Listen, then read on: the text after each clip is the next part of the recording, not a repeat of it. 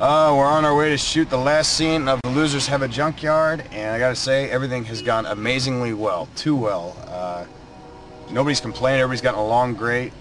Right now we're getting ready to shoot our next scene with Lloyd in the Junkyard, so... Famous Lloyd Kaufman. Yeah, we're setting up, we're just about to shoot the last scene, and it's good because we're just about to run out of daylight. So, and Lloyd, are you ready? Blow me!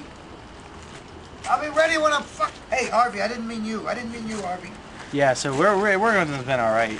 Yeah, it's been a blast. It's a pleasure, really. It's a big name, so. Rolling. All right, and roll sound. Whoa, whoa. And wait a minute. Lloyd, where's Lloyd? Where the hell did Lloyd go?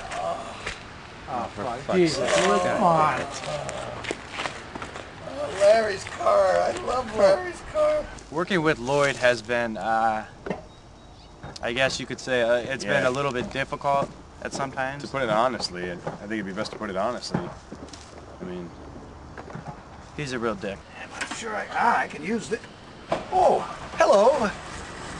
You know, one thing I like about making a movie like Loser Has a Junkyard is that you get to work with young people. I really enjoy helping young people and sort of, you know, giving them their start. And this movie, everyone loved each other. It was like a love fest. Everybody just got along so well, and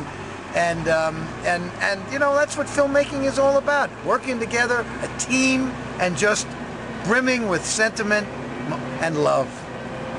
Asshole, cocksucker, dickhead, big motherfucker, big egomaniac. The guy is a fucking pain in the ass.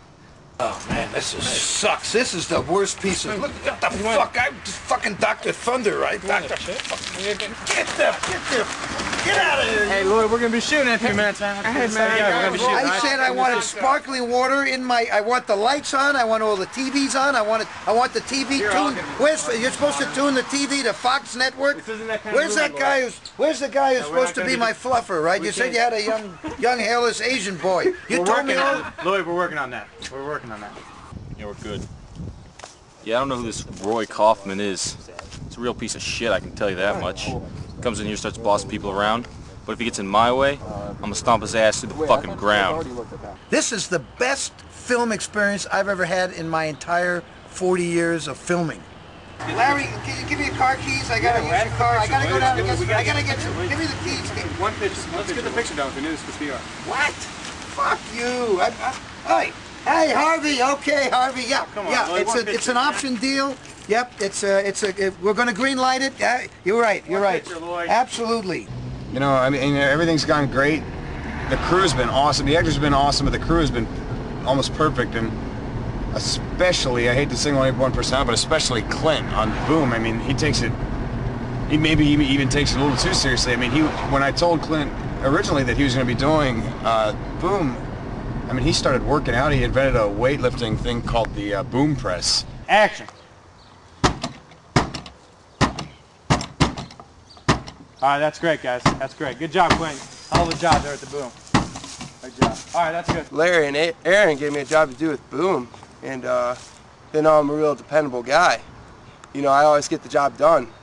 So, you know, 2 months in advance, I've been working out. I've been doing a lot of vertical presses, you know, a lot of bench presses, and I can hold a boom mic for hours at a time now. And every morning I get up and I practice, and you know, I have different, you know, angles you got to practice. So I take it real serious. I'm a pretty hard worker, you know. It's my job.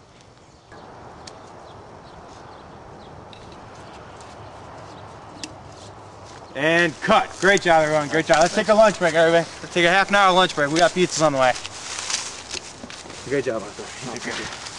Oh, wait. Hey, Clint. Lunch break, dude. Hey. Lunch. You know, there's been times where I don't take lunch. You know, sometimes that cuts into my practice, and it just doesn't fit, you know, so I just skip it. Clint, for God's sake, take a break and come eat with the rest of us. Hey, hey. It's a fucking boom mic.